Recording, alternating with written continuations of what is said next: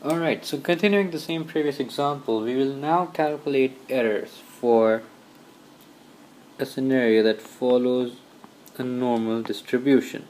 So, there are two types of errors. One is type 1.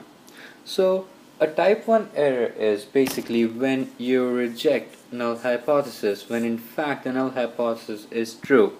If we look at it from the context of this example, rejecting a type 1 error is going to be that we reject the null hypothesis, we reject the claim of the company that mu is 60 milliliters when in fact the mu is actually 60 milliliters, right? So that is type 1 error.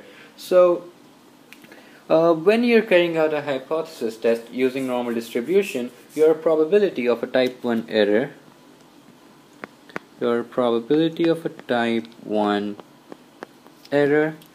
is basically your significance level. In this case, 5% or 0.05. So type 1 error is you reject the null hypothesis when it is true. In this case, you say that the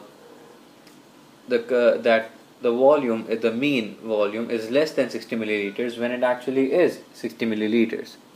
The other type of error is called type 2 error.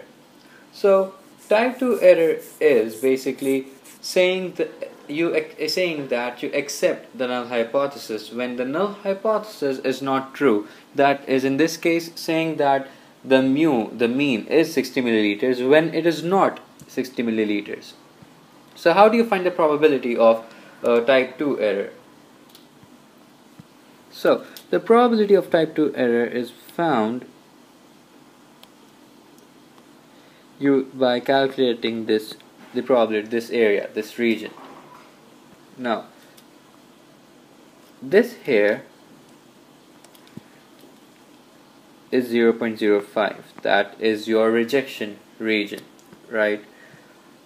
So basically you have to find the probability of this region, that is this area, and you will be given a new mean in the question. So let's say you have to find the probability of type 2 error when the mean is in fact, let's say 58. Let's say this is a question. So you have to find the probability of this region with the new mean, right? So probability of x greater than your x critical given that the mean is 58, right?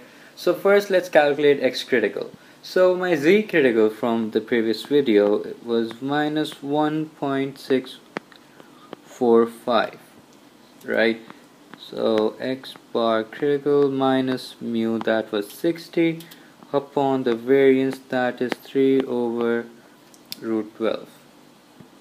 So my x bar is 58.6. Right, let me just shrink this a little.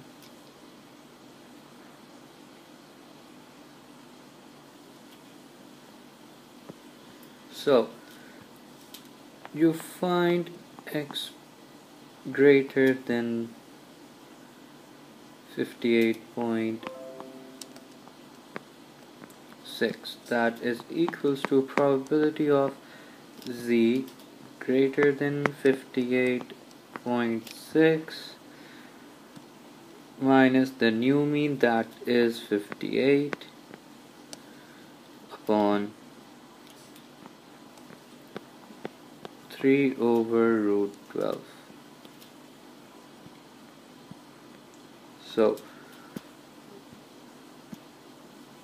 equals to probability of z greater than, this turns out to be 58.6 minus 58 divided by 3 upon root 12, 0.6 9 3, and this area, this probability is